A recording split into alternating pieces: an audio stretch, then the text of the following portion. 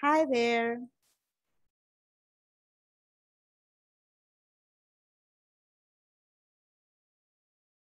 Vamos a empezar en 2 minutos.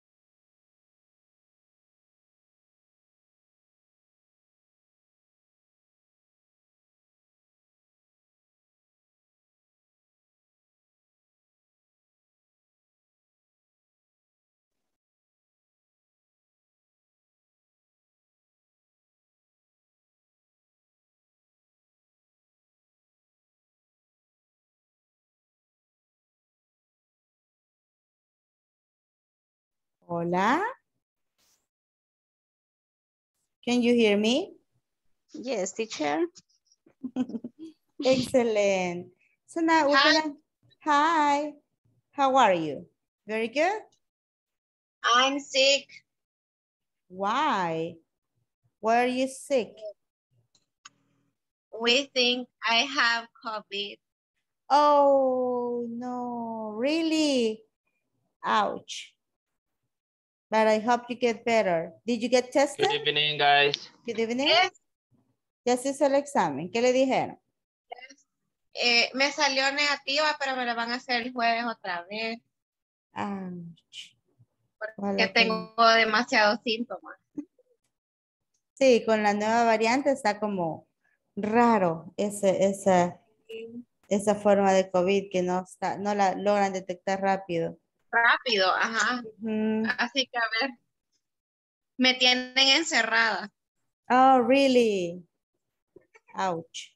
Uso mascarilla. Yo por eso no salgo de mi casa. Qué chivo. Yeah, I don't go out. No salgo, aquí me quedo, desayuno, almuerzo, cena. Maybe once a week. Tal vez una vez a la semana salgo, de ahí no salgo. Porque me da miedito. Pero sí, vacúnense, right? Y pues sigan usando mascarilla para los que salen. Déjenme ver aquí, vean. Vamos a ver. Good evening, guys and girls. Ya vamos a ir que se conecten. It's time to learn English. Vamos a ver, ojalá que se conecten estos hipotes. Right? Now, we're going to, today is class 17, right? We know that. Let me call the attendance real quick. right? And then we're going to continue with our class. We have... Good night, teacher. Good evening, how are you? Good evening. Ya pasó lista. Ahorita mismo en estos precisos instantes Okay. vamos a pasar lista. We have Analisa Valle de Molina. Analisa Valle. No está Analisa, uy, qué raro. Brenda Yamilet Estrada. Presente, teacher. Thank you. Daniela María Ramos, aquí está, gracias a Dios. Enferma, pero aquí está. Edwin Leonel Ordóñez. Presente. Thank you, Edwin. Fátima Joana. Presente, teacher. Gerardo Antonio Colocho. I'm here, teacher. Thank you. Aide de la Paz. Jaira Donis. Jonathan Alexis. Juana Cristela. Hola, buenas noches, teacher. Hola, hola. Karen Janet Cruz Valiente. Presente. Thank you. Let's continue with Katia Carolina Parada Trejo. Katia. Marina Vanessa Vázquez. Marina Vanessa, no. Miriam Arelis Romero Luna. Presente. Thank you, Miriam. And Sandra Maricela Alfaro, Sandra Maricela Cepeda Alfaro. Presente, teacher. And Teresa de Jesús Ramos Santos. Teresa, ¿no? Ok, Verónica Esmeralda Martínez Dueñas. Ok, muy bien. Right, we're going. teacher. Thank you. Ay, de. Presente, teacher. Ya vinieron, ok, muy bien. Very good, thank you so much. Now, we're going to start working here with our class, right? Like I said, today is class number 17. Let me show you here. Veamos si estamos grabando. Ayer no estábamos grabando la clase. Ah, sí, sí, sí. Por poco nos iba a tocar repetir la clase.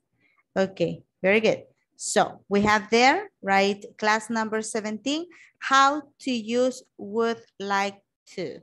This is one of my favorite topics because you use it to make offers, right? Or to say things that you want to do, right? So we're gonna learn a lot of things today. And aparte de la gramática, cómo utilizarlo, para qué momentos utilizarlo, que es lo importante, right? No importa que nos sepamos algo gramaticalmente, si no sabemos cómo utilizarlo, en qué momento de la vida lo vamos a utilizar, right? But before that, I will switch totally to Spanish, right? Cambio totalmente a español. ¿Qué vamos a hacer ahora, chicos? Esta semana es la última semana de clases, right? De este módulo, claro está. Nos faltan un montón de módulos, pero de este módulo 2 es la última semana de clases. Ahora, esta última semana ustedes ya van a estar recibiendo la encuesta. Ustedes ya vieron que ya enviaron al chat varias información, right? Si nos vamos al chat de WhatsApp, a veces como son chats de grupales, nosotros no le prestamos mucha atención, right? Pero si vamos a revisar, right, en el chat del WhatsApp, nos dicen acá, primero, nos notifican que hubo un mensaje a las 5:30, que todos se conectaran, right? Porque es la última semana y es la última oportunidad para que todos los que han tenido faltas, estoy diciendo faltas de varios días, que ya se vayan poniendo al día con su asistencia. Lo mínimo que pueden tener de asistencia es 80%. Right? Entonces, por eso les mandan eso, que traten de hacer toda la sesión por lo menos para conseguir el 80%, ¿verdad? Y ahí les pegan el enlace. Right? Ese es el enlace solo para esta clase. Ahí se los pegan en el mensaje que envió Fabiola Ramos. Y en el siguiente mensaje, right, les dicen de que se dirigen a ustedes para notificar que se han estado solicitando documentos de reinscripción a recursos humanos y por mensajes de WhatsApp a cada participante para que el siguiente módulo empiece tentativamente el 4 de octubre. Eso es importante. ¿Por qué es importante que ustedes envíen todos sus documentos a tiempo? A ver, les digo, Es importante porque de esta forma ustedes no se quedan tanto tiempo sin practicar. Seamos realistas y cuando somos estudiantes, nos vamos afuera y ya no practicamos con nadie más, solo en la clase. Right? Entonces es importante que no dejemos tanto tiempo de rezagado, así sin hacer nada, ¿verdad? Y por tanto tienen que estar enviando los papeles. Agradezco a los que estuvieron haciendo preguntas la semana pasada acerca de sus papeles.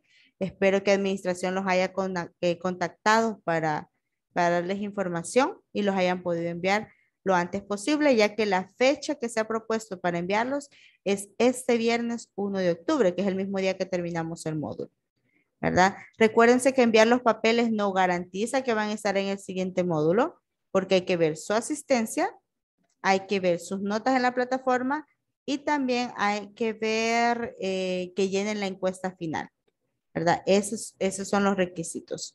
Ahora, hablando de la encuesta final, también ya a partir de mañana es miércoles, no todos, pero la mayoría de los grupos van a estar ya recibiendo las encuestas de satisfacción. Recuerden, por favor, a los que estuvieron conmigo en el módulo 1 y los que ahora van a estar conmigo en esta encuesta, aunque ustedes reciban la encuesta y nuestro ¿cómo se dice? Encargado de las encuestas, le vamos a decir, no hay cómo decirle ahorita.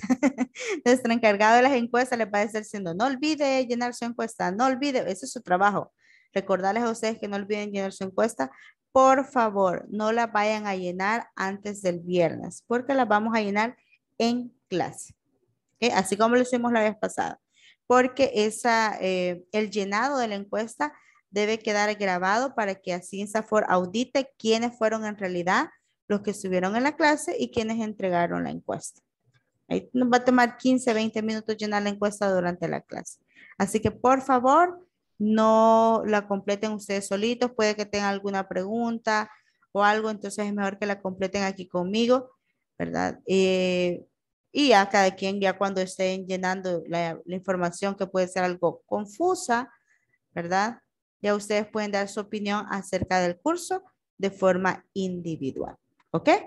Y ahora ya me callo y seguimos con la clase. ¿Tienen alguna pregunta? ¿No? ¿No? Ok. Let's continue. So we have class number 17, right? And we're going to start. Well, we did this activity yesterday. We practiced this, right? With this conversation, remember that we're talking about technical problems, right? We are reporting problems, right? So what kind of problems can we report, Fatima Joanna? For example, tell me one. Yesterday you completed like a table, this table, right? Reporting issues on your book. Esta fue la que hicieron ayer. What were some of the problems that you reported? Paper stock in printer. Paper stuck in printer, ok. Vamos a ponerlos acá, solo para tenerlos. Paper stuck in printer, ajá. What's another? And the other one, blurred copies. Ah, blurry copies. Okay, blurry copies. Very good. Thank you, Joanna. Those are really important problems that we can have with technical devices. Very good. Choose another classmate, Fatima.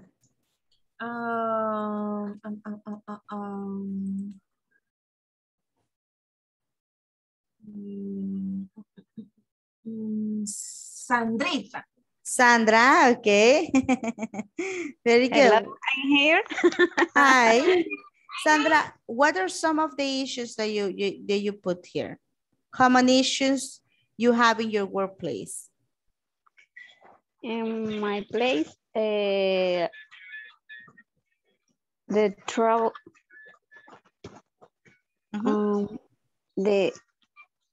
el instrumento fue la computadora, la impresora y ¿Cómo dijo, perdón? Los problemas que van a travel with Wi-Fi connection. Wi-Fi connection. Okay. Mhm. What's another?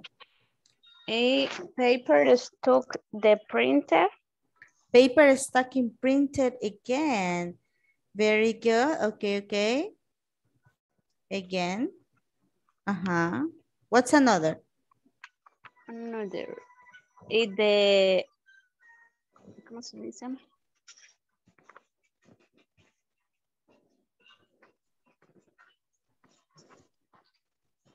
De, ay, ¿cómo le digo? Dígase cómo lo tiene De, escrito. No se preocupen en equivocarse, aquí lo arreglamos entre todos. ok. El papel con la impresora es ese mismo de paper stuck de printer, ¿verdad? Paper stuck in printer. Ajá. In printer y solo eso le había dejado una computadora. Okay, okay, that's okay. Very good. Choose another person, Sandrita. Aide. Aide. What do you have, Aide? What are some problems you have? Frozen stream. What? Frozen. Stream. Uh-huh. No internet access. No internet access. Okay, so we have a Wi-Fi connection, okay? Very good. Okay, we see we are repeating problems. Very good. What's another? The battery doesn't charge. Battery does not charge. Doesn't charge. Very good, right? You see. Excellent. Thank you so much, Aide. Now, did you all put some of the issues there on the table? Right? ¿Escribieron ahí sus problemitas? ¿Sí? ¿No? Yeah. Maybe? Okay, Sí. very good. Let's continue. Sigamos trabajando entonces. Right? Allow me to continue. Let's see here. It says, no internet access. Ajá. Yes. No internet access would be like Wi-Fi connection problems. Right? Como yo ayer que tenía Wi-Fi connection problems. Right? Hay Wi-Fi, o sea, hay, pero no hay. Ya he entendido eso. Hay Wi-Fi, pero no hay Wi-Fi. Very difficult, right? Now, let's continue. Continuamos entonces. Vamos a seguir utilizando estos problemas, right? Guárdenlos por ahí, right? Because we're going to keep using them, right? Now, I'm going to show you right now some questions. I want you to remember the answers, okay? For each of the questions I will put right here. Right, give me a moment. 1, 2, 3, 4.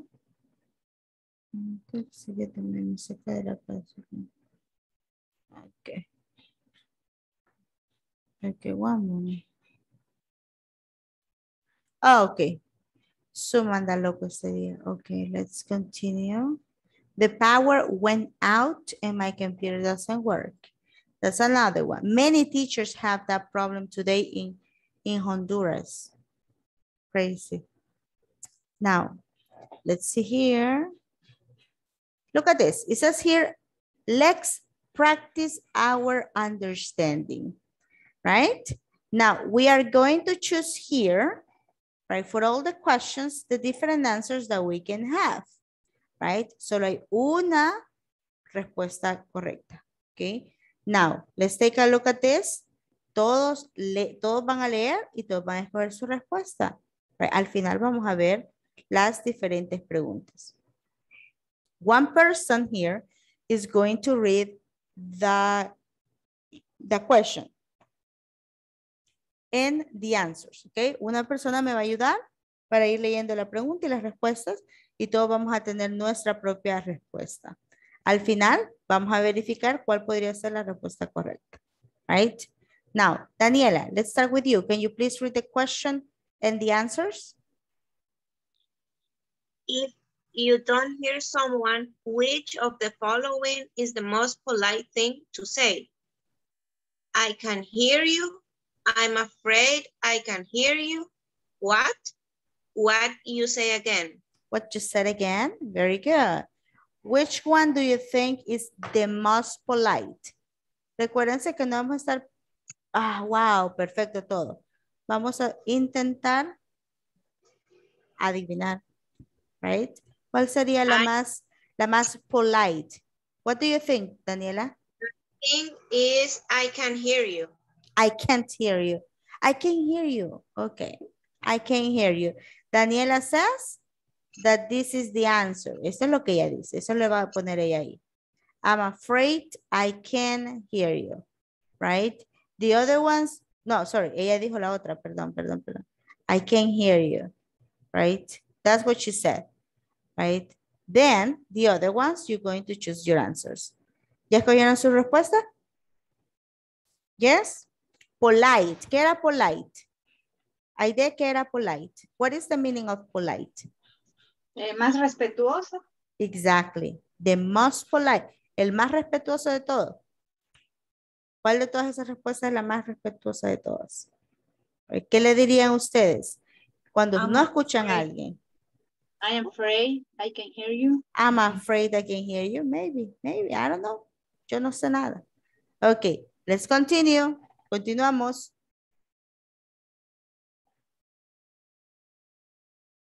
Okay.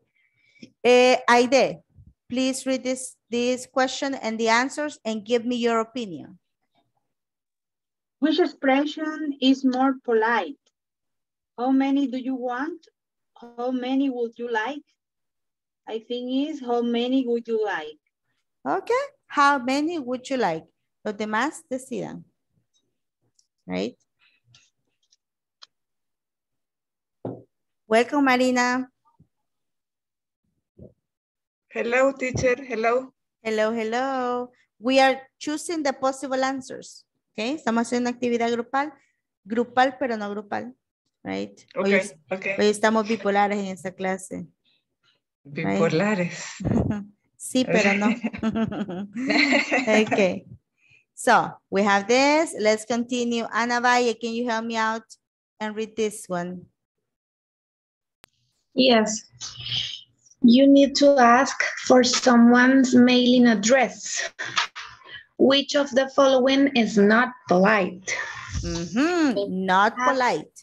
May I have your address, please? Could you give me your address, please? Give me your address.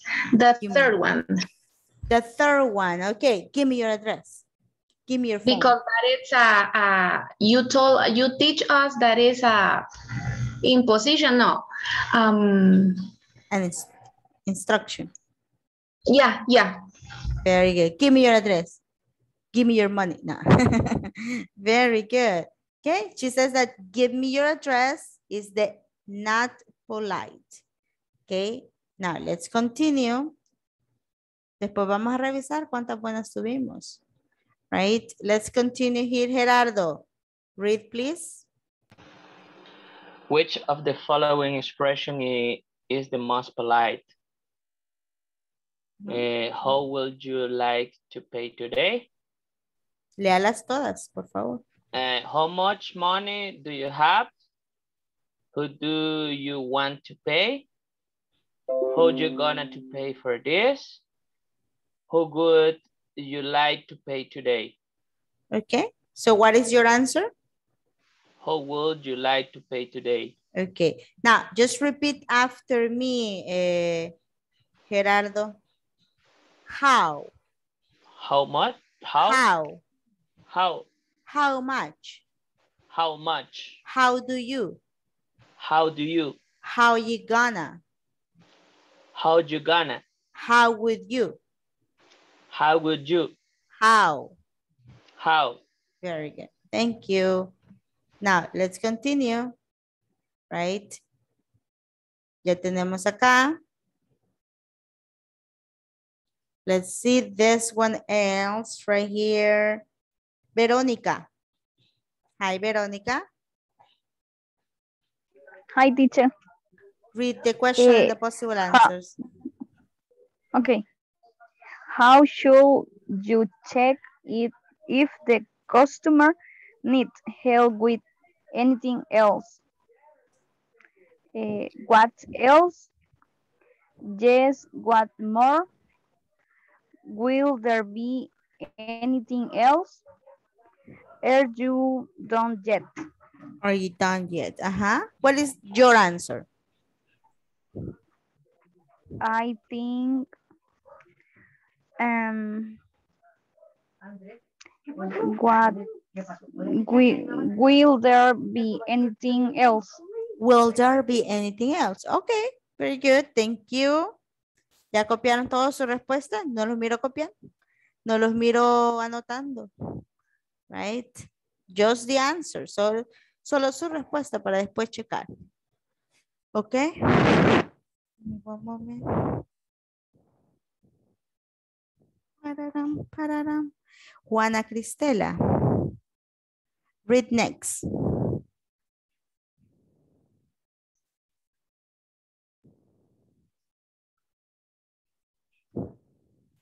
It's help to will you are speaking on the phone, people can hear it. It helps to blah, blah, blah, while you're speaking on the phone. People can hear it. What do you think is the answer? Read the 5 answers. Lea las respuestas. It, or, whisper, as will, scream. Okay. Eat, yum, yum, eat, right? Burp. When you eat a lot, you burp, right? Es cuando estamos muy llenos, right? We burp. Right? No lo voy a hacer porque tengo la educación. We burp. And then we have whisper. Sometimes you have to whisper. Whisper. And then we smile. Smile. And sometimes we cry. What do you think is the answer, Euseda? Whisper. Whisper, okay. It helps to whisper while you're speaking on the phone. People can hear it, okay. Después vemos. Now let's continue here. Sandra Maricena. How should you ask someone to wait?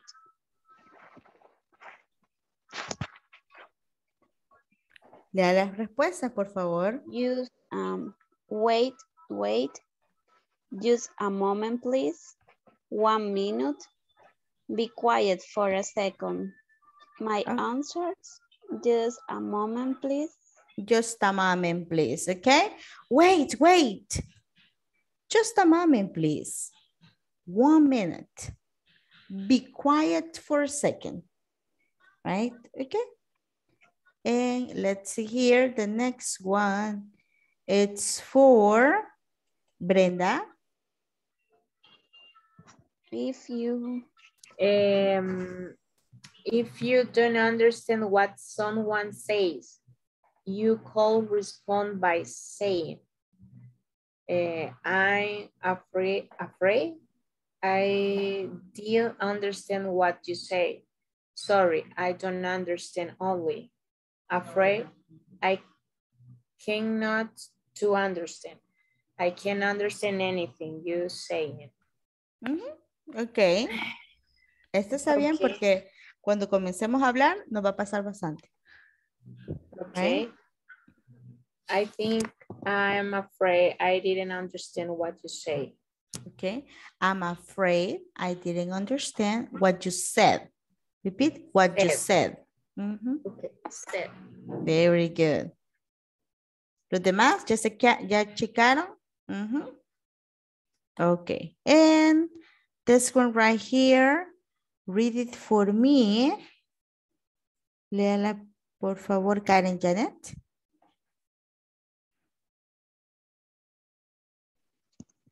In general, being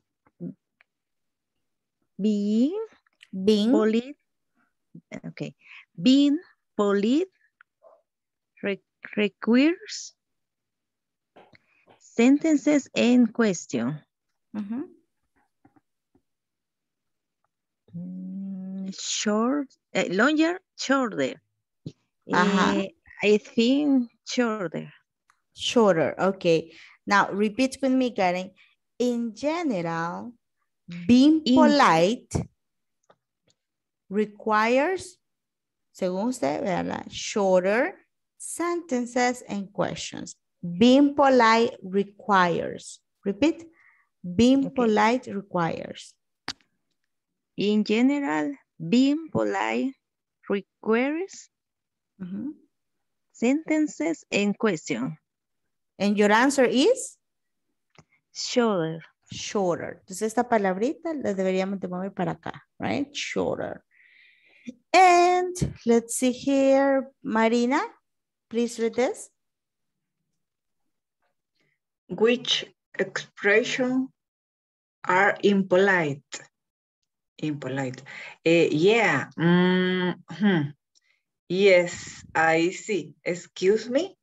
Okay. For me, are impolite. Yeah. Very good. Excellent, Marina.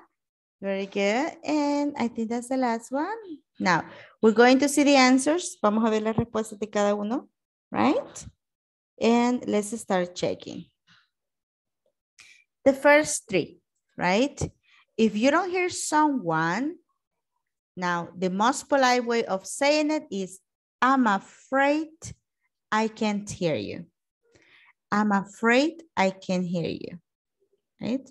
Para sus amigos, sus familiares, I can't hear you. I can't hear you. O para sus amigos ahí en la casa, sus cheros, sus coworkers, le pueden decir, what you said again? ¿Qué dijiste vos? What you said again, right? Pero aquí lo estamos viendo, the most polite thing to say, right? Which expression is more polite? How many would you like? How many would you like? Right? When we ask for someone's mailing address, which of the following is not polite? Give me your address. Si usted le dice a alguien, give me your address, más está en el trabajo, no es cortés, right? Then we continue here, number 4. The answer is, how would you like to pay today? How would you like to pay today? Right? Number 5, will there be anything else? Si ustedes dicen, are you done yet? Eso, ¿ya han visto Shrek? No. Nunca han visto Shrek, la película. ¿Sí? Véanla, de lo que se han perdido en esta vida. Okay. When you watch Shrek, right? There is a scene where the donkey is asking Shrek, are we done? Are we there yet? Are we there yet? Are we there yet? Right? ¿Ya llegamos? ¿Ya llegamos? ¿Ya llegamos? Esta está bien parecida porque es, ¿ya terminaste? Are you done yet? Are you done yet? Pero de una forma como que ya está aburrido. El burro ya está aburrido de ir en el carruaje. Entonces, are we there yet? Are we there? Are we there yet? Ya llegamos. Y aquí es, are you done yet? Ya terminaste. Tanto que te estás. Right? So, that is very informal. Right? But if we say, will there be anything else? ¿Hay algo más en lo que le puedo ayudar? Will there be anything else? Right? And then this one is smile. Right? According to some studies, if you smile over the phone, aunque no lo estén viendo, they feel that you're happy, right? So when you're talking over the phone, you should be, hi, how are you today? How can I help you? Right? Oh, yes, I'm fine. But if you say, how are you today? How can I help you? Yes, good, okay. Yes, I can help you with that. It's different, right? Your tone of voice is different when you smile or when you're not smiling, right? So la palabra correcta o el verbo correcto es smile, sonreír. El otro es whisper, like, That's whisper. Then we have just a moment. I'm afraid I didn't understand what you said. Longer, right? Y es cierto, cuando estamos dando respuestas respuestas que son más formales, siempre van a ser un poco más largas, right? Por eso es que nuestro inglés va bien gramatical, porque utilizamos respuestas súper largas, right? And then we have, yeah, that is impolite.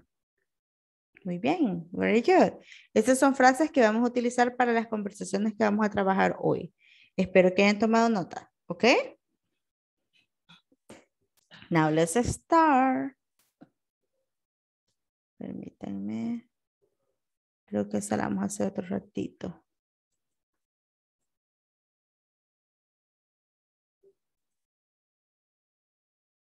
Ok, yes.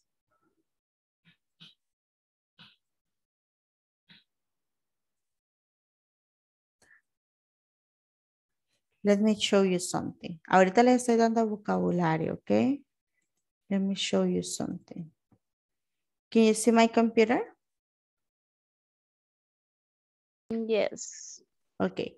This is Yes, teacher. thank you. This is another example of conversation that we could use, right? In this conversation is very big, right? Very, very big.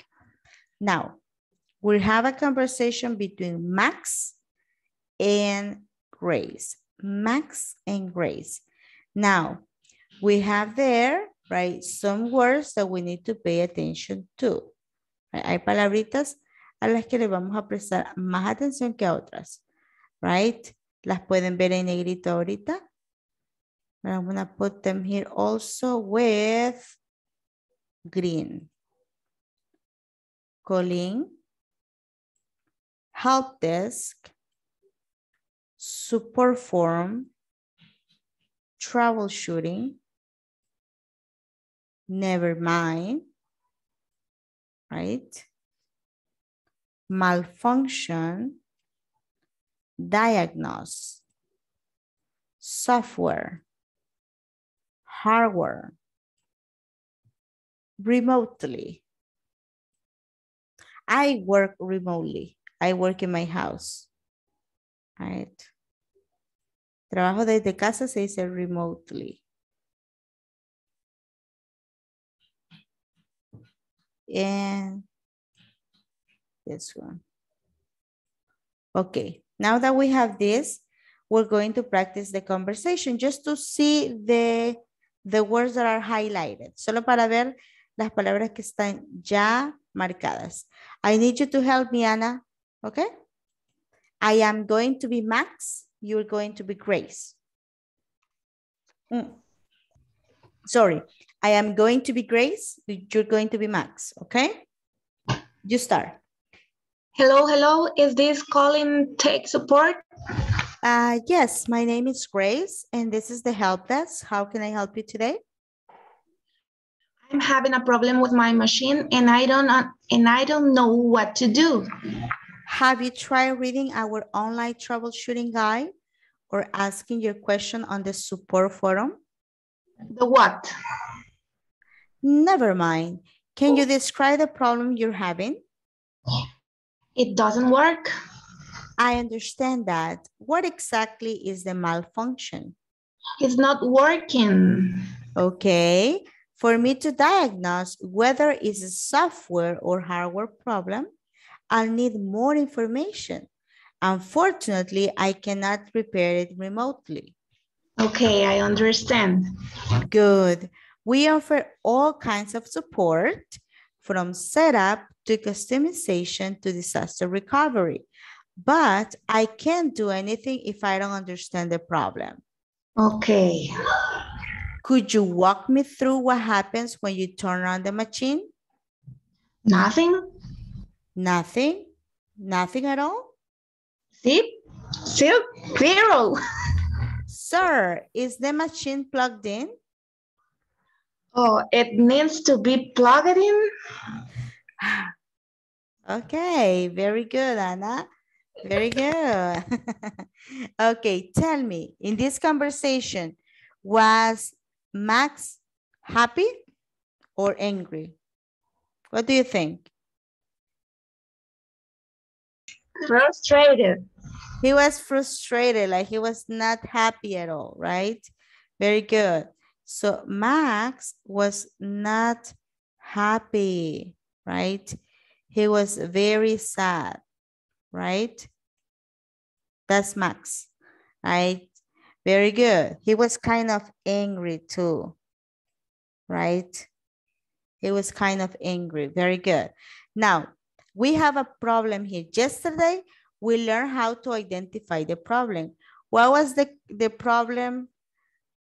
What is the first line that tells us that Max is having a problem? ¿Por qué llamó Max? Why did Max call?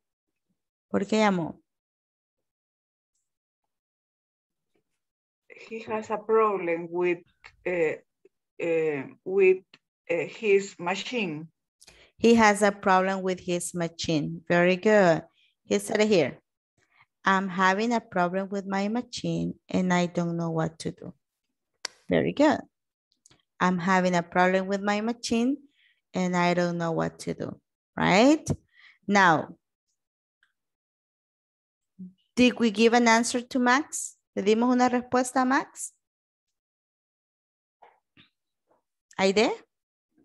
What do you think? ¿Le dimos una respuesta a Max? Only ask. We only ask for questions? Okay. And what happened at the end, Karen? ¿Qué pasa al final?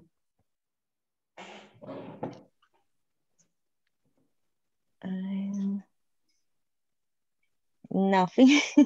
Nothing. Nothing. Nothing at all. There is a Bruno Mars song with that, okay? Actually, was the computer on or off? What do you think? It's plugged. The computer is plugged. It's supposed. Okay, it's supposed to be? Plugged. It's supposed to be plugged in. Plug in. But it wasn't. Ni la había conectado el señor.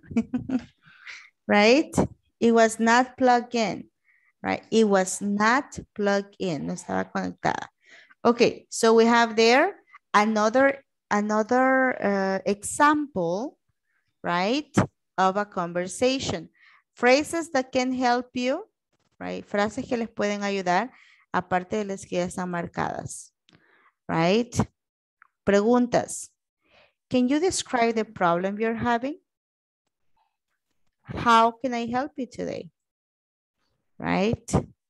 What exactly is the problem? What exactly is the malfunction, right?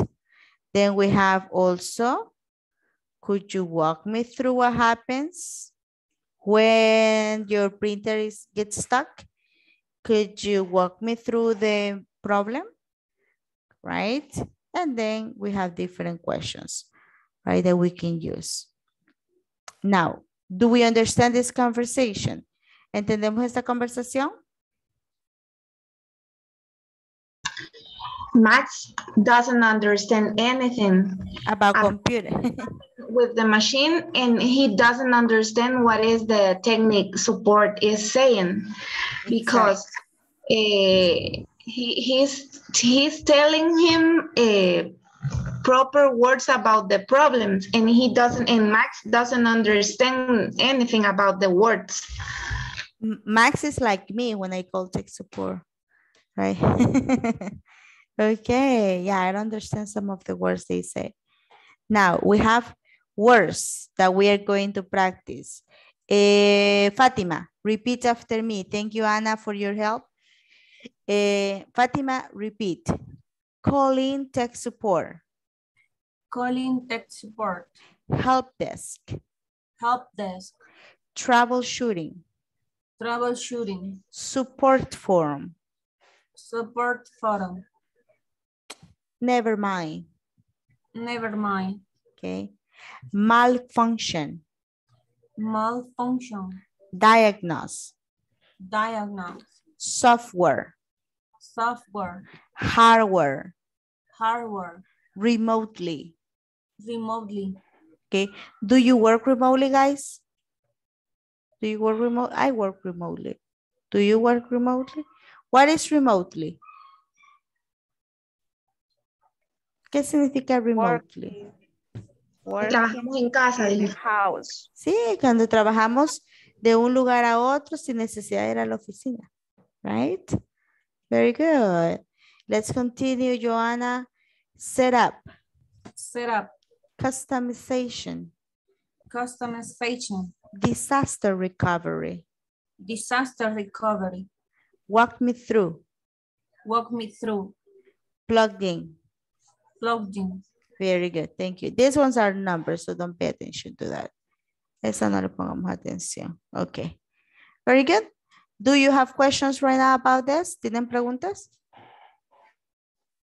Teacher, what's the meaning plug jet? Plug in. Eso, plug, Okay. plug in. Plug in. For example, you know, I'm wearing other headsets today, and these ones are not plugged into my computer. Plug in means connected. Connected. Right now, my headsets are connected to the computer. Que no me gustan. Siento que no oigo nada. Okay, teacher. Me brilla la boca. Okay. Yes. Okay, so we have there. Thank you, Marina, for your question. Do you have any other question, guys? Ya copiaron las palabras porque después las van a utilizar para su conversación. Así que necesito que las copien. No questions? ¿Puedo borrar esto? Yes, teacher. Troubleshooting. Troubleshooting. Okay, troubleshooting, it's very, very easy. Troubleshooting means, for example, last week, la semana pasada, last week, my cell phone wasn't working. This screen was frozen. It had frozen screen. So I had to troubleshoot my phone. So I turn it off and then turn it on, turn it off, turn it on many times to troubleshoot this. Sometimes, for example, if you have a computer and it doesn't work, you need to troubleshoot the computer, right? So troubleshoot pretty much means to identify the problem that you have, right? Es como identificar el problema de un dispositivo, right? Y luego ver cómo se puede reparar, right? I will be like, first you identify the problem and then you solve the problem, right? You find out the answers for this, right? Cuando no tienen internet y se van a la parte de settings, okay, de configuraciones, right? It's a troubleshoot your Wi-Fi. You click on troubleshoot and then you start looking for the problem in your computer. Once you find the problem, you need to repair the problem. And that's troubleshooting. A ese proceso, right, se le dice troubleshooting. Por eso dice troubleshooting guide. Exactly. Because you follow a process. It's pretty much to trace, que busca dónde está el problema, right? And solve a problem.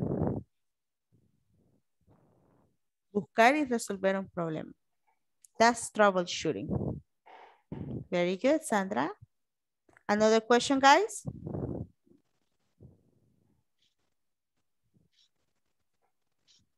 No. Okay. Yes, I have customization. Customization. Okay. Customization, very, very easy too, right? For example, if you see my phone, I have customized my phone with flowers, right? You see that? I have customized my cell phone wallpaper with a lot of flowers, right? So that's customization. Also, I customize the background in Zoom with Inglés Corporativo, right? That's customization. To set up something, right, with your own likes. For example, custom, like a custom, o sea, como vestirse de una manera es como... personalizar. Personalizar. Personalizar. Customs es otra cosita. Por ejemplo, Sandra Marisela, she works in the port. Ella trabaja en el puerto, right? So she is part of the customs people. Ella trabaja en aduana. Entonces, customs también puede ser aduanas, right? Y también lo que dice usted. Por ejemplo, en Halloween, we wear customs, right? To go trick and treat. Very good, Ana. What about the others? Do we have a question? ¿No? ¿Seguimos? Sí, paramos. No. Se están durmiendo todos. Los que tienen la cámara apagada a mí se imaginan que están durmiendo, fíjense. Bien galán han de estar encobijados. Se me imagina a mí. Ah, no, no están ahí encobijados. Pero se me imagina. Ah, no, ahí están. Okay. Very good. So let's continue, right? We have there our first conversation, right? Son ejemplos, recuérdense, son ejemplos que vamos a utilizar, right? Then I have another example here. In the book, on page 42, en la página 42 del libro, tenemos otro ejemplo. Right, let me show you. Because we are in unit 4.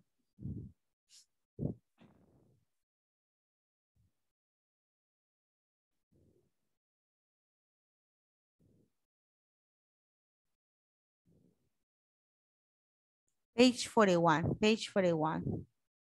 right? Let me see. On page 41, which is this, right? So it says here that in this exercise, right, what we're doing right now is the following. It comes from page 40. Viene desde la página 40, right? It says your turn. Reporting a problem to tech support over the phone, right? Vamos a hacer una conversación, pero esta vez como llamada por teléfono. Es un poquito más difícil, pero ya tenemos frases que podemos utilizar en el teléfono. Por ejemplo, how can I help you? I'm sorry, I can hear you, right? Can you repeat that again? I'm afraid I cannot hear you. Give me your address. No, esa no, right? Would you please give me your address, right? So, what are we doing here? Aide, can you help me out and read number 1?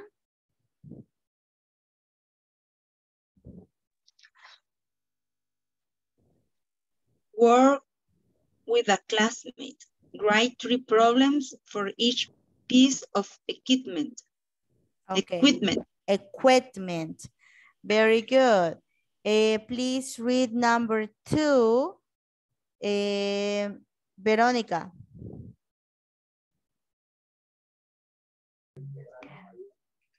Add the name of a piece, ¿cómo se pronuncia?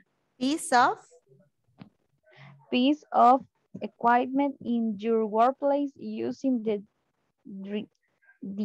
diagram in page 41. Okay, so we're gonna put here the item and the questions. Look at this, possible problems. Okay, very good. And then let's continue there. Arely, I think it is there. Miriam Luna, can you please read number 3?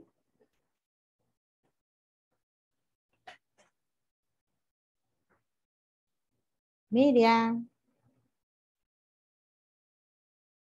No está Miriam. Okay, Sandra, can you read number 3 and 4? Okay, teacher. Practices reporting one of those problems to a classmate.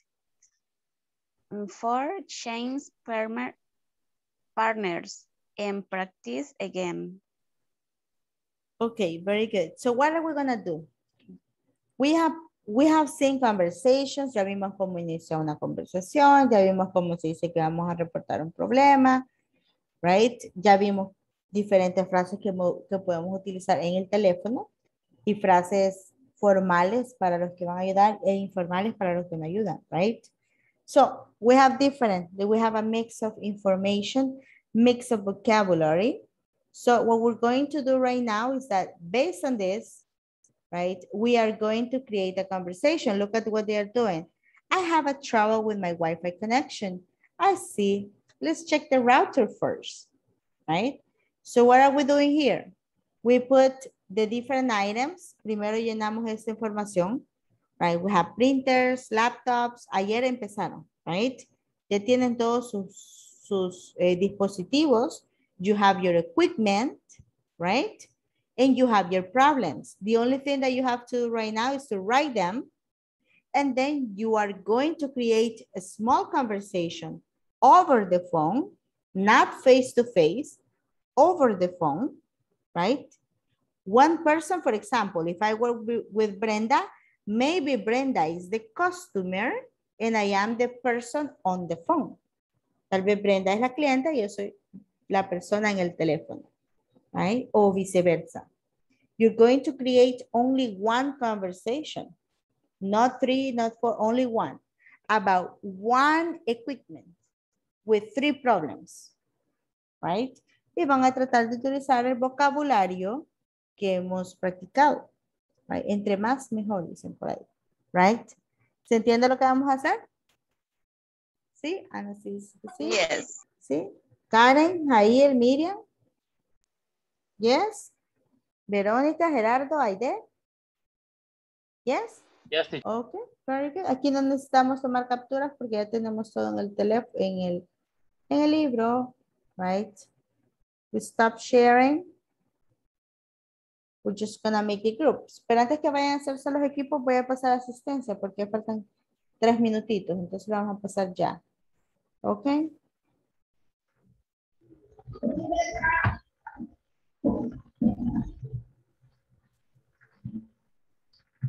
Veamos. Analicia Valle de Molina.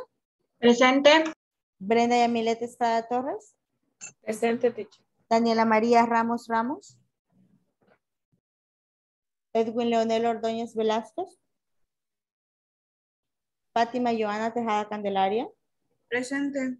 Gerardo Antonio Colocho Cordero. Presente, teacher. Jaide de la Paz Santos Vázquez. Presente. Thank you. Jaira Donis Martín Molina. Presente, teacher. Jonathan Alexis González Torres. Juana Cristela Euseda García. Presente. Karen Janet Cruz Valiente. Presente. Katia Carolina Parada Tren. Marina Vanessa Vázquez Romero. Presente, teacher. Thank you. Miriam Arelis Romero Luna. Presente. Thank you. Sandra Maricela Cepeda Alfaro. Present. Teresa de Jesús Ramos Santos. Verónica Esmeralda Martínez Dueñas. Muy bien. Presente. So, thank you. We have there our class here. There would be, no necessary que se escribe. Oops. No. 1 second.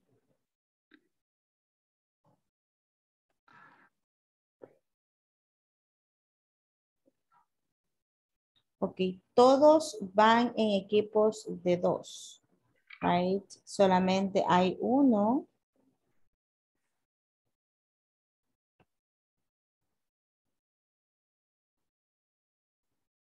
Give me a moment. Yeah. All of you are in groups of 2. Solo hay un grupo que va de 3. Ahí de ahí todos los demás vamos en equipo. So let's go. Let's go, let's go, let's go, let's go. Vamos, vamos, vamos. Tenemos 10 minutitos para hacer nuestra conversación. Traten de utilizar el vocabulario que han aprendido, las frases sobre todo. Let us go. Let's go, let's go, let's go. Pam, pam, pam, pam, pararararara. Vamos, Gerardo, Daniela, Miriam, Brenda,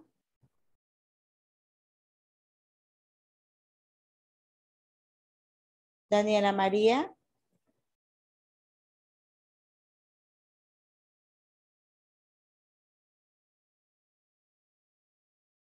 Daniela, Dani,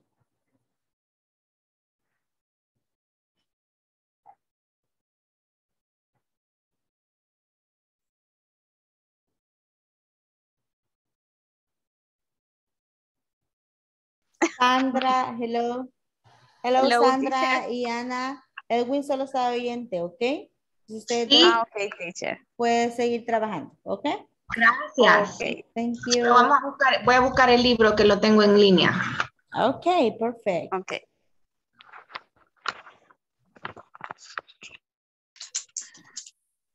Entonces, Hi, Fátima, Gerardo. hi teacher. No sé si Miriam se va a incorporar porque creo que tienen problemas con internet de vez en cuando. Entonces, y si no, ustedes trabajen, ¿ok? Okay, no Thank problem. you. See you in a moment. Thanks. Good morning. Good morning, IT department. Y contesta, good morning, I am Lucas from Tech Support. How can I help you? Dice, hi Lucas, I would like to report a problem with my laptop. What is a problem, Luisa? The problem is the battery doesn't charge anymore. Ahí voy, de ahí hay que seguir poniendo más conversación, ¿verdad? Muy bien, Aide, excelente. Así es. Sí, está muy bien. Hay que comenzar súper bien a comenzar. Ok. Sí, Entonces vamos a... Van con Gracias. todo. A problem. Uh-huh. My name Marina. is Marina. Marina, I I have have a problem. with my computer. Yo creo que lo podemos usar, podemos ocupar eso como base, Hola, pero hola, cambiando. hola. Es que se sale esta cosa de repente. ¿Tienen alguna pregunta, Dani? No. Ahorita estamos viendo la conversación que usted nos había puesto, la de Max y Grace. Okay. Y ocupar como base. Okay, perfect, perfect. Thank you so much. See you in a moment. Bye. Bye, bye.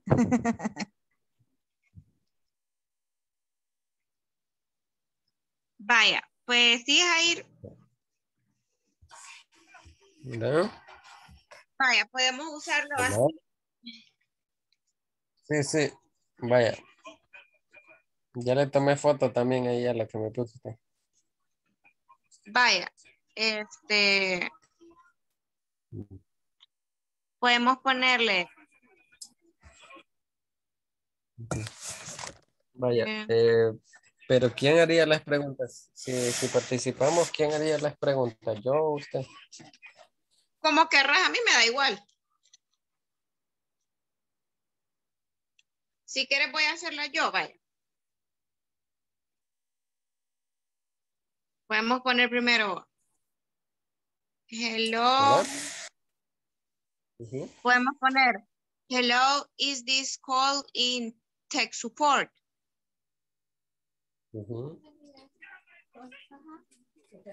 Ajá, sí. Yo estoy estoy llamando a un lugar preguntando para que me den asistencia.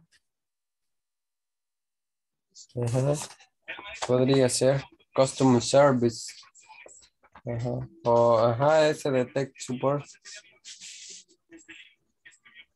Ajá, y luego tomamos uno de los problemas que colocamos ayer. Y tú me dirías, Ajá. yo te voy a decir, hello, this is call in tech support. Y tú me vas a decir, yes, my name is Jair. My name is Jair. And this is the help desk. O solo podemos poner, yes, my name is Jair. How can I help you today? Ajá, también. Cortito, vea. Sí.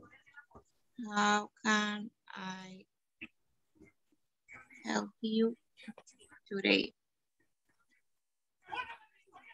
Y luego yo te digo, I'm having a problem. I'm having a problem with, quiero ver qué podemos decir.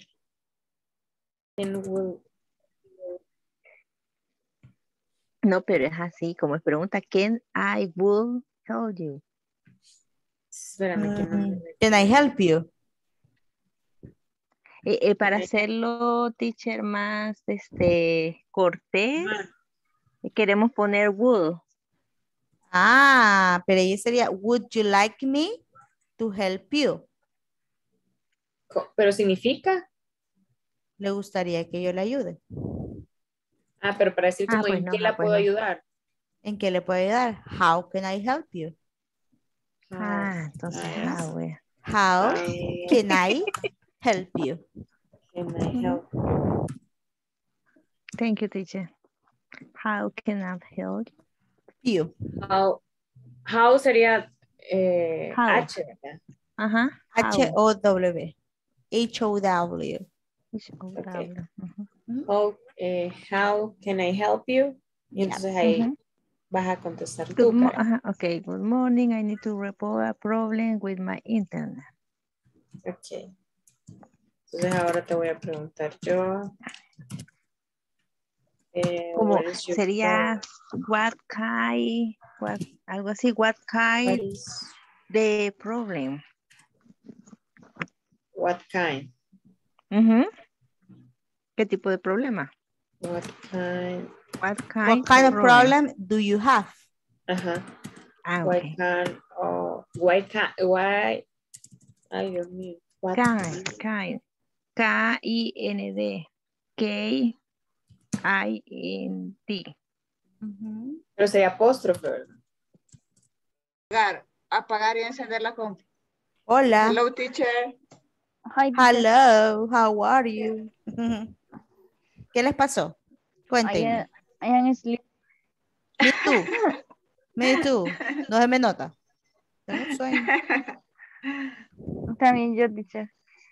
Mire, es una consulta. How do you say? ¿Cómo dijimos, Marina? Apagar Reiniciar. que Reiniciar se puede apagar la máquina. Reiniciar. Hay dos formas. You can say restart the computer. Right. Restart. Restart the computer. Otros dicen reboot. Right. Reboot. Both are okay. Restart and reboot. Es más fácil restart. Yep. Restart the computer, please. Restart the computer, please. Restart the computer, please.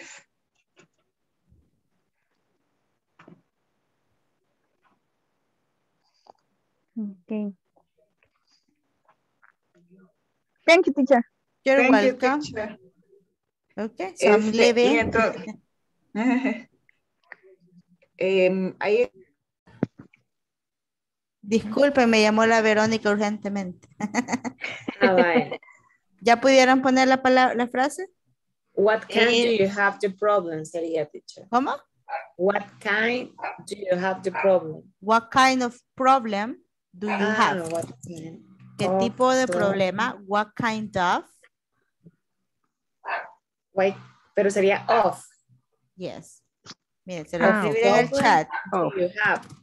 Vaya. What kind of problem do you Kind of have? problem do you have? Ajá. Entonces ahora me decís. Miren el chat. What sí, kind está of bien. problem do you have? Siempre que digan qué tipo de, right? What kind of coffee do you drink? What kind of problem do you What have? kind of Okay. cell phone do you use? What kind of computer do you have? What kind Okay. of What kind más of. el sustantivo del que están hablando. Okay. Thank you. Thank you. Okay, teacher. Okay, Karen, entonces ahorita vas a Entonces, poner. te voy a decir, I can, te puedo decir, no puedo, ¿cómo sería? Sería. Como tengo problemas No. con I can no internet access. No, porque me estoy solicitando, ya me fijé que me estaba utilizando bastante can't. No le he enseñado el Ay, can't no, entonces todavía. My internet doesn't work. My internet is not working. Ya nos vamos a ir. Okay, my internet. My internet is not working. It's not working.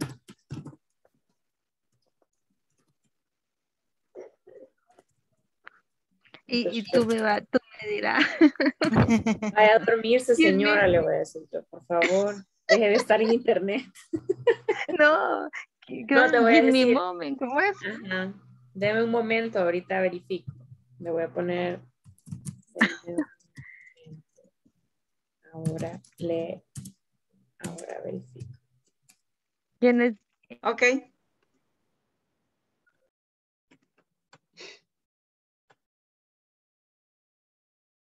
Hello, hello. Can you hear me?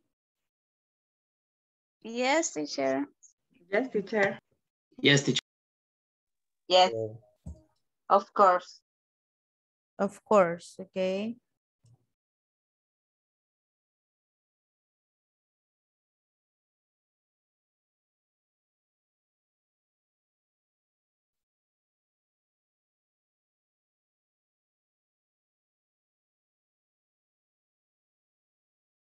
No se escucha, teacher.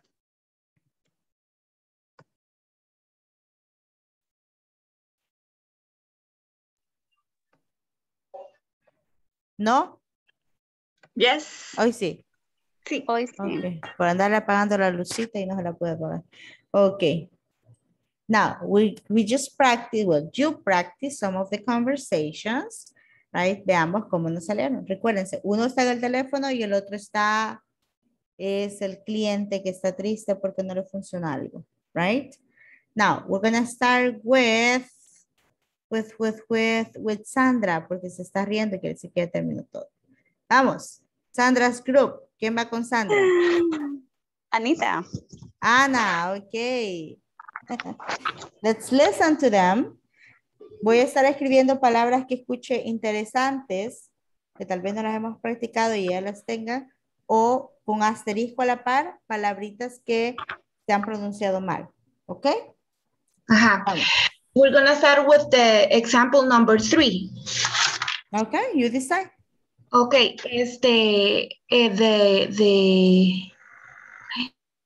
how do you say in English? My God. The equipment that is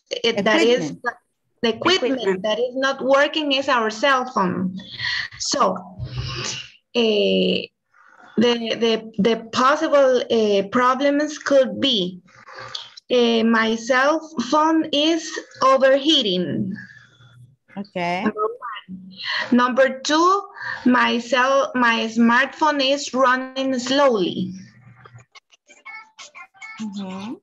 In number 3, my cell phone has poor battery life. Okay. Now, what is the conversation?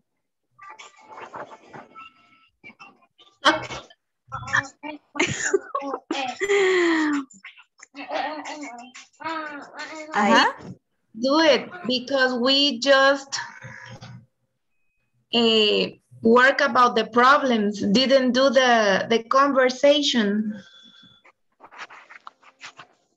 You didn't do the conversation. No, we just work about de identificar los problemas de cada aparato. Es martes y el cuerpo lo sabe, ¿ok? Ok, yo escuché, Sandra, ahí está riendo y no hizo nada, mire, Sandra. Ay, teacher. Como 30 Una minutos pequeña. le una vez al año, no hace daño. Ok. Yes, Now, teacher. let's listen to Gerardo's group. Don't worry, Ana and Sandra. Para mañana la preparan. Porque la van a deber. Ajá. Okay, teacher. I will start the call, okay? Okay. Okay. Thank you for calling technical support. This is Gerardo. How can I help you today? Hi, Gerardo. Good morning. Good morning. This is Joanna. And nice to meet you, Joanna. Thank you, Gerardo. And I would like to report a problem with the internet.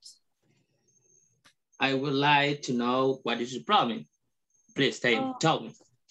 Okay, so you know the internet is unstable and my phone is not working. What can I do, Gerardo? Okay, I'm sorry. What is your name? Joanna Tejada. Okay, Miss Joanna, nice to meet you. I apologize for the problem on your internet connection. I understand that your connection is unstable and your phone is outline and the phone is not work with the connection, correct? Yeah, that's correct.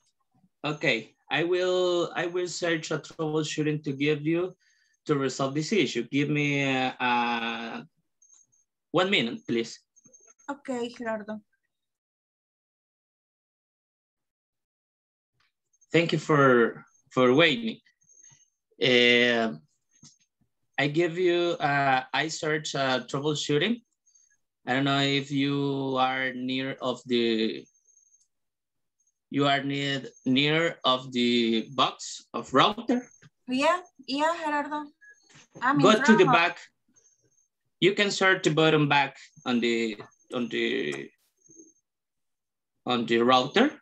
Okay. Press the button and restore the router, please. Okay. What else? Sorry? What else? Okay. Later the router restore.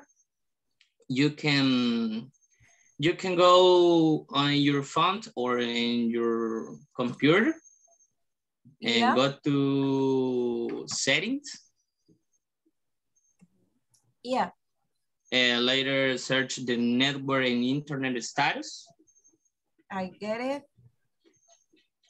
it. You can forget the connection and try to you can go to, sorry, change your network setting, please. Okay, so you know, okay, I did it, Gerardo. Okay, you can, quiero ver.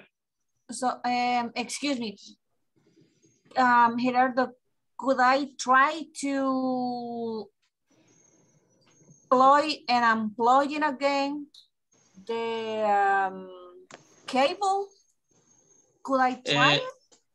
No, I need to search the setting of the device because I will provide settings. X1 TPPM. That is the serial. Is one? X1 PM. It's 1 p.m. Yeah. Could you tell me what is the issue that appeared to you? It's showing what is the issue that's showing in your screen? Oh, it is the I forgot that word. Lightning. It's blinking. Sorry. It's blinking. It's blinking. I'm sorry. Yeah. Okay. So your issue is not the connection. Your issue is a trouble of your computer. You need to send your device support. Okay. So please, could you give me the phone number to?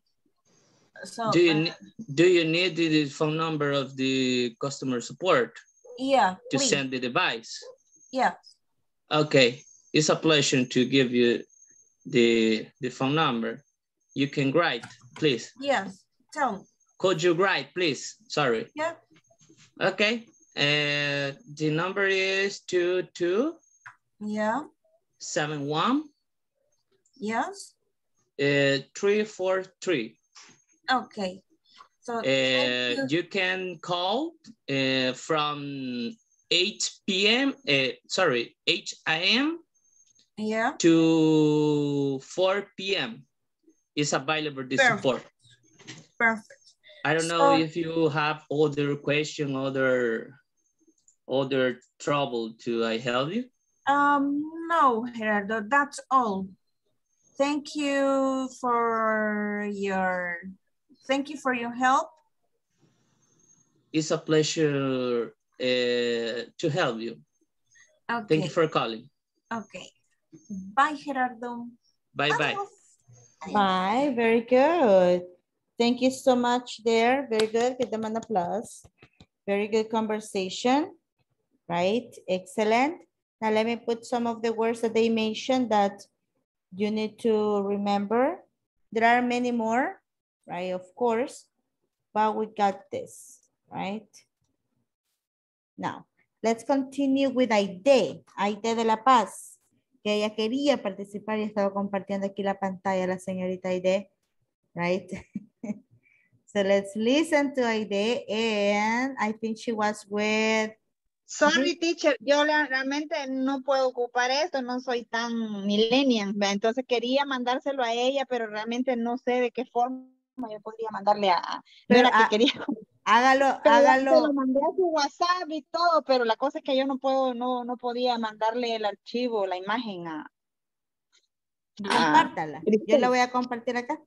Pero ya se la pasé a ella, porque vale. Solo de madre, que a saber si ella va a entender cómo escribí aquí, pero vamos a intentar. Okay.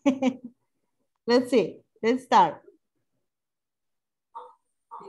Good morning. It's Depart. IT department. Good morning. I'm Lucas from Tech Support. How can I help you? Hi, Lucas. I go glad to report a problem with my laptop. What is a problem, Luisa? The problem is the battery doesn't charge anymore. Okay, let me ask you some questions. First, I need you to check if the computer cable is connected to electricity. Okay, let me see, please.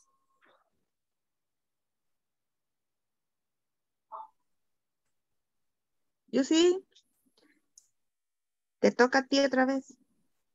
Oh, sorry. Cable. No. Oh, sorry. I'm very sorry. Yeah. Okay, no comprende mi letra, creo. Es, oh, I'm very sorry. There is no cable connected. I forgot it in the house. Just finished. Okay. That was like Max. Very good. Excellent. Very good, Euseda and Aide. Excellent job. Right. We have there, don't worry, it was a good conversation. We have some of the phrases. How can I help you? Right. The battery doesn't charge anymore. Ahí le ponemos anymore, ya no más. Right. Ya no carga más, anymore. And connected to electricity. Good. Now let's listen to Jair. ¿Con quién va Jair? Conmigo. Vamos. No se me duerman.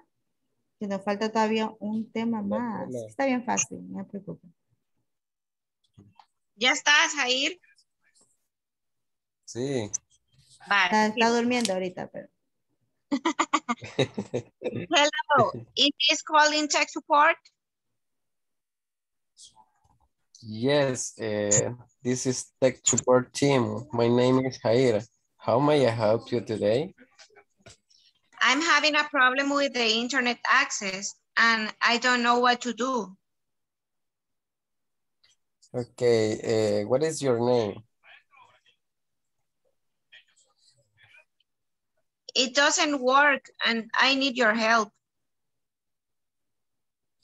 Can you describe the problem that you have? I don't know what is happened, but it doesn't work, Jair. Can you review the router? How many lines do you see in your router? Only one. The computer doesn't work fast. It's very slow. Hasta ahí llegamos, teacher. Okay. Very good. That's good. Very good job. Thank you so much, Dani and Jair. Now, there are some phrases here and words that we need to remember. For example, router. Very good use of router.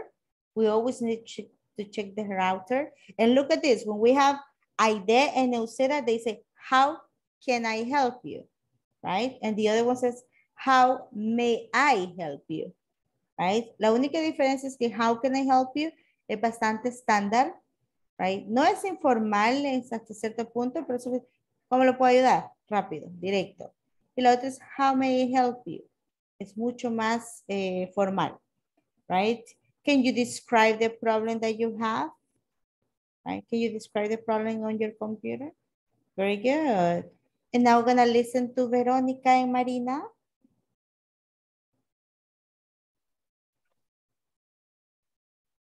Our conversation is very, very short, teacher. Don't worry. Let's do it. Okay. Good evening. My name is Veronica Martinez. Can I help you? Yes, I have a problem with my computer. What is the problem with your computer? It is very, very slow and the screen frozen. Just a moment, please. I check the program. Okay, I wait. And restart the computer, please. Okay. Give me a moment. Can I help you? Can I help you in something else? No, only that. Thank you very much. Okay. Very good. Thank you so much. Give them an applause, please. Very good. Now, 3 phrases from there. Restart the computer, right? What is the problem? Esa es una forma mucho más directa. Ups. Yo no la usaría porque en una llamada porque personas que son bien sensibles. Right? What is the problem? ¿Qué te pasa? Right? And can I help you with something else? Al final, right? Cuando ustedes trabajan a veces se arrepienten de esa pregunta. porque le empiezan a preguntar un montón de cosas más, right? Can I help you with something else? Oh, yes, I have 10 more computers. They don't work. Okay, very good, Veronica and Marina. And I think we just missed Karen. Karen with Brenda, right? Solo Karen y Brenda nos hacen falta. Y luego seguimos con la siguiente parte de la clase. Ok, teacher.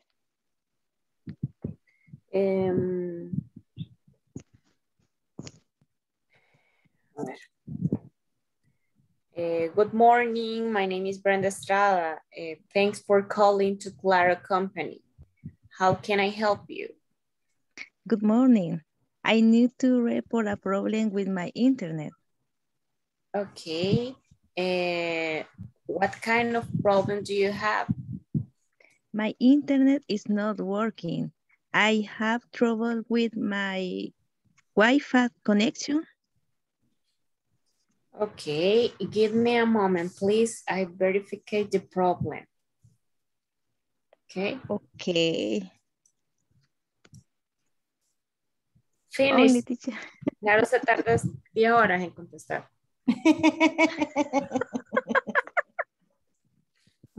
No me sorprende.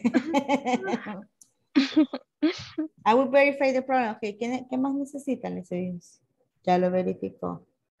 Okay, very good. So for this one, I just have two phrases. Okay, aprendimos aquí dos frases. Just give me a moment. Brenda and Karen.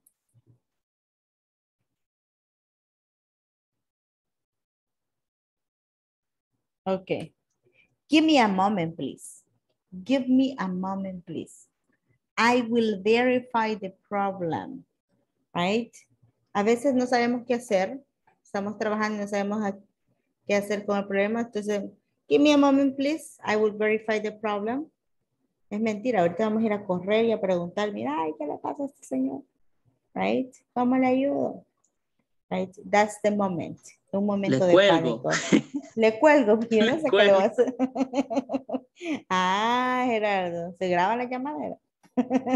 Le cuelgo, yo lo voy a colgar porque no sé qué hacer. Y le cuelgan a uno y uno vuelve a llamar. Dropping the call. Dropping calls, exactly. Very good. So give an applause to everyone, right, for the hard work, right? Giving an applause to everyone for the hard work for this conversation. Very good phrases. Solo nos queda Sandra y Ana para mañana, right? Teacher, que le vamos a explicar, fíjate que nosotras buscamos 3 problemas, o sea, 3 posibles problemas para laptop, 3 para printer y 3 para cell phone. Ajá. Entonces, nos detuvimos como a pensar qué problemas podían tener, no en hacer la conversación. Ahora escojan uno de los problemas y hacen la conversación. Hey, teacher, tomorrow. Y ahí ya tienen frases que sus compañeros ya les dieron que pueden utilizar. Right? Sí, teacher. En el chat ya quedan las frases de todos. Muy bien. Pueden cortar la llamada. Me pueden colgarles. Nada. Now, I will show you this. I would like you to, well, this is a conversation. This is an example. But I would take the time right now to explain this, right? The use of would like to, which is also on our book. Let me show you here on the book. Where is the book? Here it is, right? In our book, right? Mañana vemos las conversaciones, no hay problema. But we're gonna see this, right? Would they use, how to use would like to, right? And Anna, can you please read the definition?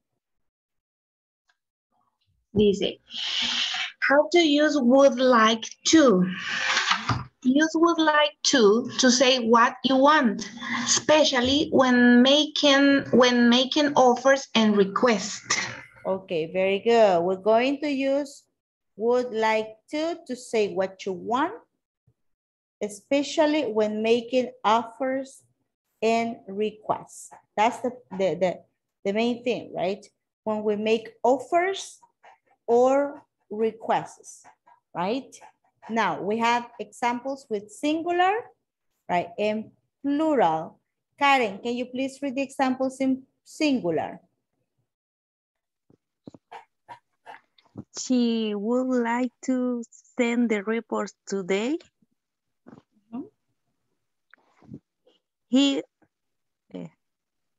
he'd like to. Okay, he'd like to meet the new employees tonight. Very good. And Aide, can you read the examples, please, in plural?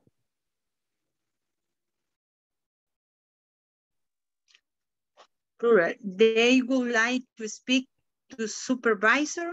Very would good. like to ship this container tomorrow.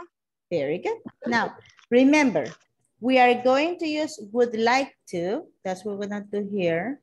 Right? We're going to use would like plus to, right? And our definition for this is very simple, right?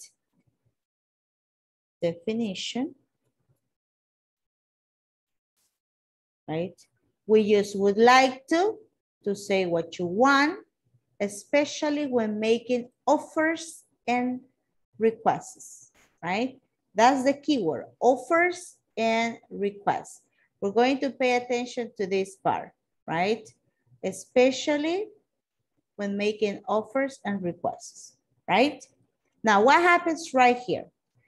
We have one structure, right? We're going to use subject, right? In the sentence, subject plus would like plus to plus the verb plus the complement, right? Now, this is gonna work like the main verb, but it's what we call in English a verb phrase. Es una frase verbal, verb phrase, okay? Que no se confunda con los phrasal verbs, que eso es otra cosa, right? This is a verb phrase because it is composed of many things. So if I have this structure, subject plus would like plus to plus verb plus complement. Look at this. Sorry.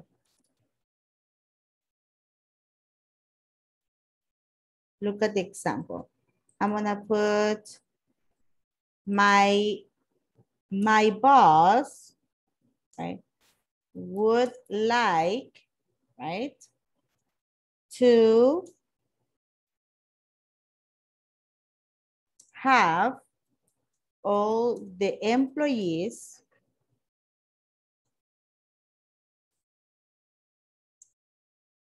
work on Sunday, right? This is not true, but we're gonna make an example of this, right? My boss, subject, right? Then we have would like to, then the main verb, have, and then the complement. All the employees work on Sundays, right? So we can see right here that we're making our examples clear enough, right? So everyone can understand. That's actually a request, right? El jefe tiene una solicitud para los empleados. ¿Cuál es? Que todos trabajen el domingo, right?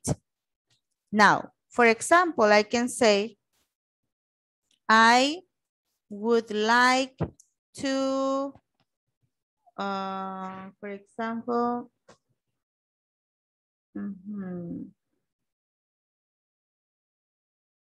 I would like to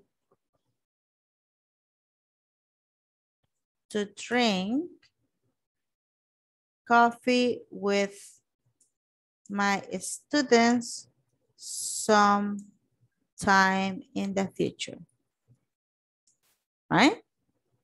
This is a request, right? I would like to drink coffee with my students sometime in the future, right? So this would be the structure and the use, right? Recuérdense, tiene que llevar would like to más el verbo, right? But there is another way of would like. Hay otra forma right? De hacerlo, por ejemplo, cuando hacemos preguntas, when we make questions.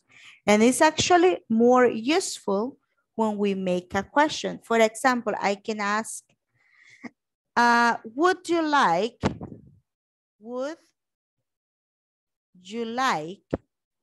a cup of coffee? Anna? Would you like a cup of coffee, Anna? Yes, I Right? would. Yes, I would, teacher. Very good. Now, this is another way of saying, would you like? We just need to add a verb, right? Ahora, lo queremos utilizar con un verbo. Would you like to? Would you like to drink? Oops, sorry. To drink a cup of coffee, Anna. And she said, yes, I would like to, right? Or yes, I would. Very good, Ana. Muy excelente su respuesta, right? Usualmente solamente utilizamos I would para responder. Yes, I would. Or in negative, no, I wouldn't. Right? And we make it in contracted form, right? Would you like to drink a cup of coffee, Anna? Oh, yes, I would, right? No, I wouldn't. I have insomnia, so I cannot drink coffee, right? Right? No sean como yo, right? So we have there, right, our examples for sentences or for questions. Remember that these ones, they can become negative. I would not. I would not. We just add not, right? Pegadito al would para que se haga negativo. Eso es lo único, right? ¿Qué es lo que usualmente hacemos cuando hacemos un negativo? Now, let's see another chart that I have prepared for you. This one, I like it very much because it's going to give you more examples.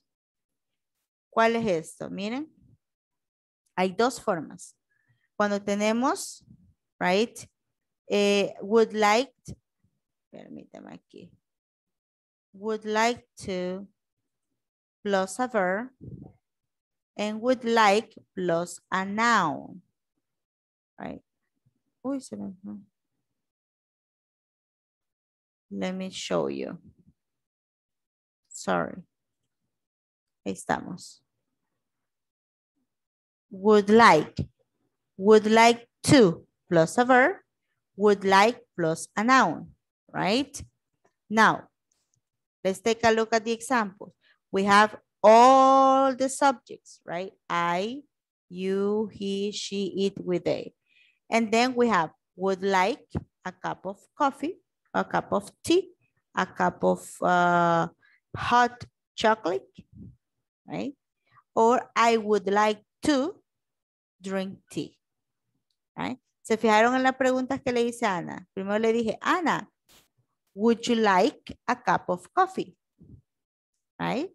Or Ana, would you like to drink a cup of coffee?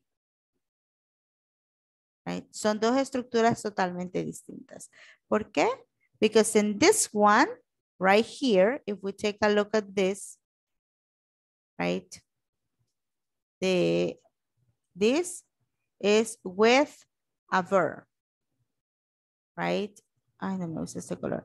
With a verb.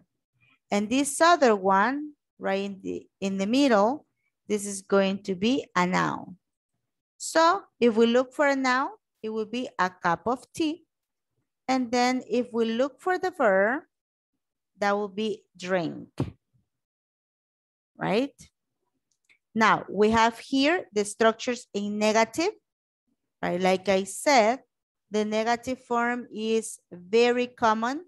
We just need to put there would not, right? And then we have the questions, right? Va a depender si quiero utilizar un verbo o solo un sustantivo, que es un noun, verb or noun. Now, let me make some examples.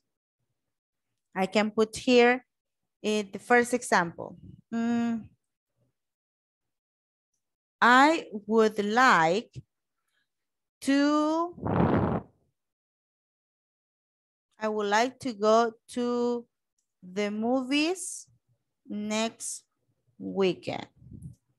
I would like to go to the movies next weekend. Is this would like to plus verb or would like plus noun? What do you Plus think? verb. Plus verb. Very good. Plus verb. Veamos, aquí dice un mensaje, permítanme. ¿Quién está escribiendo? Dígame.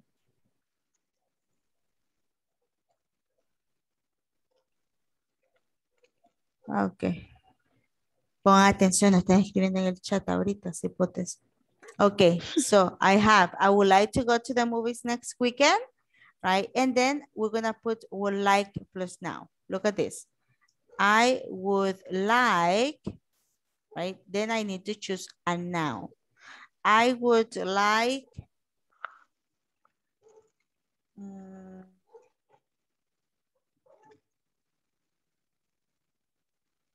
a new book to read, right? Now, what is the noun? A new book, right? I would like a new book. To what? To read, right? So we have the two examples here and more examples right here, right? Now, what could be your examples? Right? ¿Tienen preguntas hasta este momento? ¿No? Solo para dejar claro, cuando son nouns no lleva tú y cuando son verbos o verbs lleva el tú. ¿Verdad? Exacto, exacto, porque ya esta parte de tú plus verb ya es un infinitivo. Okay. Do you have questions? Teacher, y cuando dice request es una solicitud. Yes. I would like my students to practice more English outside the classroom. I would like my students, ahí sería como un noun. I would like my students to practice more English. That would be a request. You're welcome, Anna. Now, do you have questions? Teacher, ¿No? Yes, yes, teacher. En negativo, wouldn't, yes. Wouldn't. Ok, así tiene que ser la estructura. Vamos a olvidar la L. Vamos a decir como te han dicho Hollywood. You know Hollywood? Hollywood. So we're gonna say Hollywood. Hollywood. Would. Como que no existe la L en esa palabra. Would like. Would like. Would. Ajá, exacto. En negativo, así tiene que ir, ¿cómo sería? Contractado. No, it's not necessary, right? No es obligación que vaya así, right? Lo único que nos sirve como es una estructura más larga, cuando va contractado nos ayuda para pronunciar mejor. Sí, podría ser entonces will not. Yeah. Ah, ok. Sí, puede ser would not. Okay, thank you, teacher. Thank you, Karen. Any other question?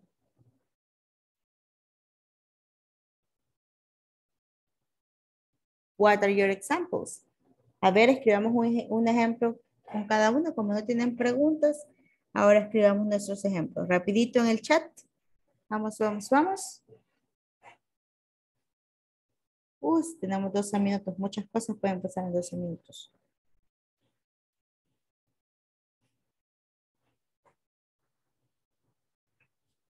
Dam, dam, tarararán, tararán.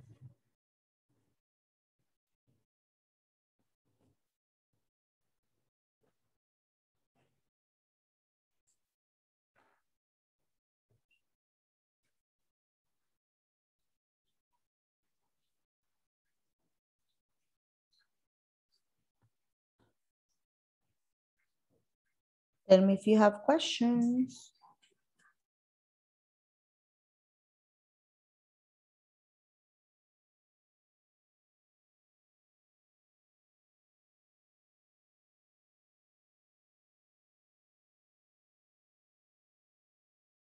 It's okay if I say, I would like people to stay at home in this moment, in this time.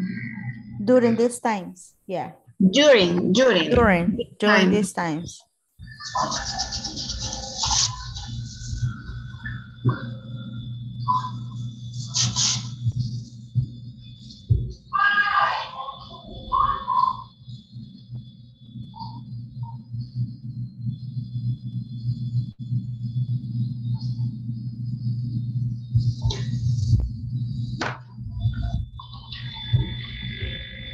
No me veo.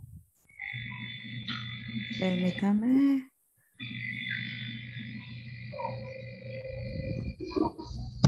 No. Ahí soy. Qué loco. Okay. Let me see the chat. Okay. I would like to eat sushi on Sunday. Me too. Me too. I would like to travel next weekend. Me too as well. I don't know, tu pueblo es vivo or somewhere. Tu y Chamichan, por lo menos. I would like to eat sushi. Would like to travel next week. Excellent examples, Karen y Gerardo. Very good. I would what? Marisela, me dejó en veremos. Padezco de ansiedad, Marisela. Escríbela rápido si no me va a dar algo. ¿No les pasa que ven algo que no está completo y le tienen ansiedad? I would like to go to sleep right. I feel you, Cristela. I feel you. Me too. También la Brenda quería dormir ya. I would like to go to sleep right now. Very good. Sandra escribe la respuesta, Sandra. Voy a hacer que tome más agua.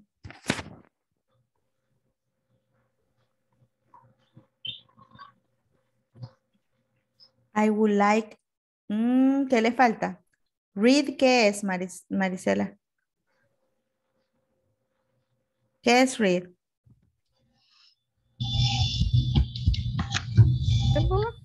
¿Qué es read?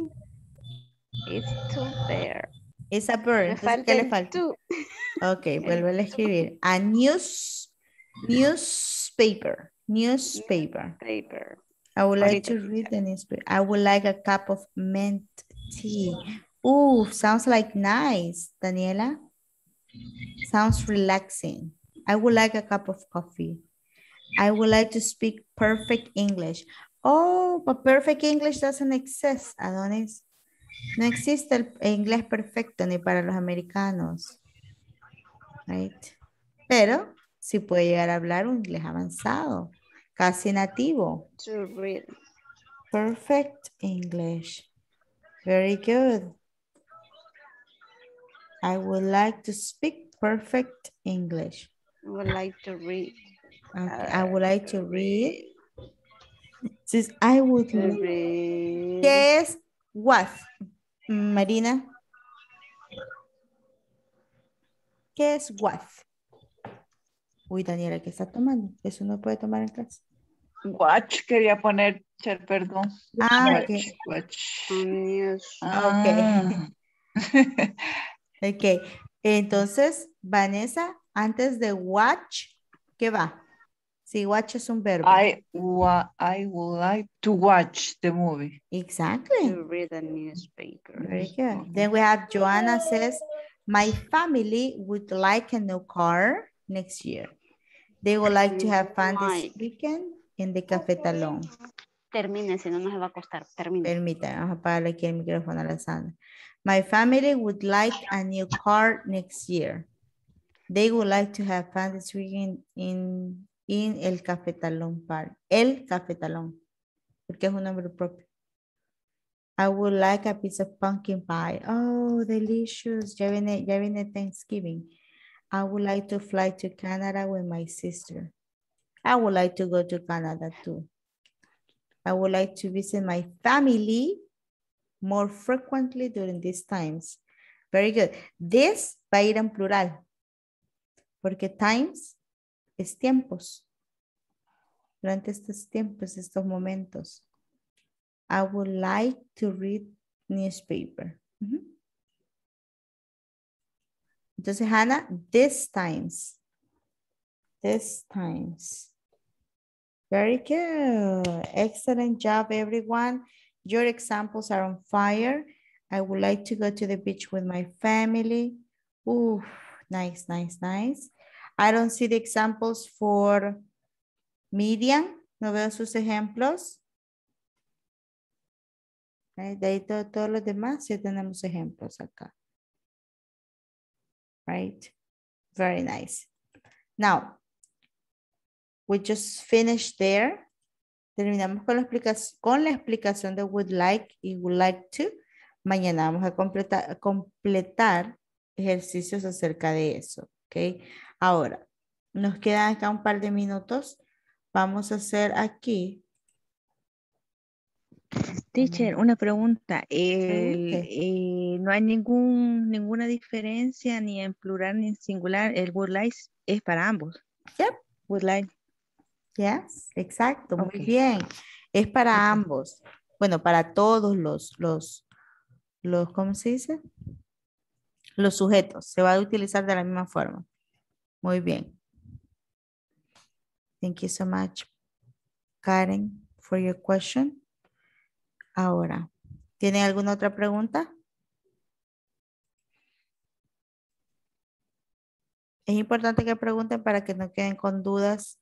Recuérdense que esta es la última semana. Tenemos que preguntar para no quedar con algo así. ¿Será que me lo entendí o que no lo entendí? Right. Teacher, but is it would, it's, you told us that we can use it to express what we want, and especially when are making offers and requests. It's a polite way to speak too. Yeah, it's actually a polite way to speak. Actually, Brenda and Karen, right? Ellas estaban tratando de utilizar would like to desde la conversación anterior, right? Porque querían sonar bien formales en la conversación, right? Pero después decidieron que no porque no querían darles esa información todavía. Right? If I am talking with my friends, but close friends, I have to use these kind of words or no. For example, you can say, I want to travel. Voy a usar, por ejemplo, Verónica. I want to travel to the beach. I want to go to the beach with my family next weekend. I want to.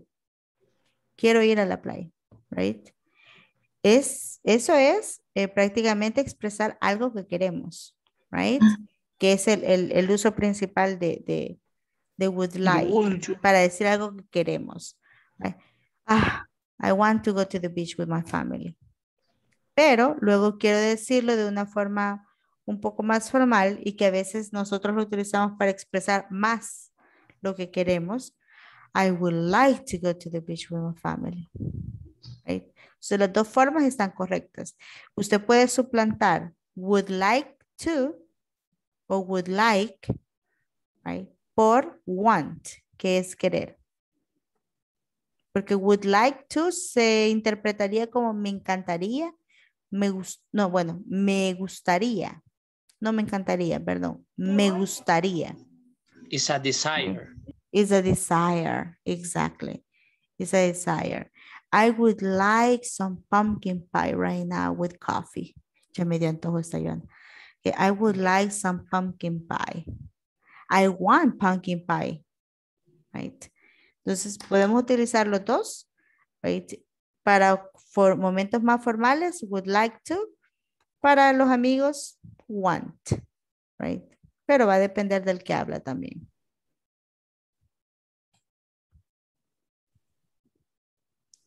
Ok, ahora, bueno, solo vemos aquí, veo rapidito para la tarea 4. ¡Wow! Hay muchos que ya terminaron la tarea 4, muy bien. Excelente trabajo. Otros que ya tienen hasta el 40% y otros que tienen el 80% y unos que ya terminaron. Otros que todavía no han tocado la tarea 4, por favor, pónganse a trabajar, señorita Daniela, señor Edwin.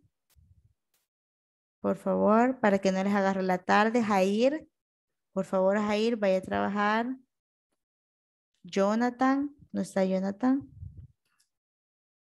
Marina. ¿Qué le pasó, Marina? Y... Ya me pondré al día, teacher. y Teresa. También recuérdense que hay que trabajar el examen final. Right? Si pueden terminarlo el jueves o viernes, estaría perfecto. Right? En el examen final, ese es bien importante. Solo hay un par de personas que ya lo completaron. Muy bien hecho. Tienen una excelente nota acá. Right? Pero lo pueden terminar después también. Pero el día más tarde, viernes a las 10. Ahora, déjenme pasarles lista rapidito antes que se vayan. One moment. Ana Valle. Presente. Brenda Estrada. Presente, teacher. Daniela Ramos. Presente. Edwin Ordóñez. Presente. Fátima Tejada. Presente. Gerardo Colocho. Aide Santos. Presente, teacher. Jair Mártir. Jonathan González. Juana Euceda. Karen Cruz. Presente. Katia Parada. Marina Vázquez. Presente. Miriam Romero. Presente. Sandra Cepeda. Santos Presente. Chicas. Teresa Ramos. Verónica Esmeralda. Presente. Thank you so much. So there we are, guys. We have the attendance for today. It's been a pleasure. Today, Tuesday the 28th, I should stay with Sandra Marisela Cepeda. Me quedo con Sandra Marisela. Los demás nos podemos ir. Bye, bye. Bye.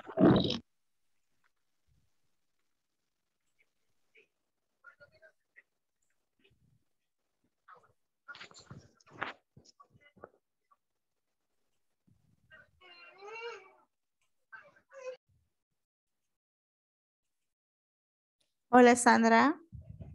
Hello, teacher. Hola. Me gustaría saber, Sandrita, si tenía alguna pregunta o algo que no le haya quedado claro que le pueda ayudar. Tenemos un espacio hasta las 10:10 para que usted nos diga, Gerardo, ¿qué hace aquí de nuevo? Se quedó de oyente. No, volví a entrar. Ajá. Teacher, y en eso que estamos viendo, solo es para expresar como cuando uno quiere, o sea, cosas como positivas. O se puede cuando uno no le gusta algo. Pues digamos que I won't like the read. I wouldn't like to the- read. Por ejemplo, Ajá. a mí no me gusta ciertos libros, ¿verdad? Ujú. Entonces, yo puedo decir, oh, I wouldn't like to read that book. No me gustaría leer ese libro. Entonces sí se puede usar, o sea, en negativo y ¿Sí? en positivo en las horas independientemente. ¿Sí? ¿Sí? Sí, I porque es wouldn't algo like. que no queremos. Ujú. Ok, teacher.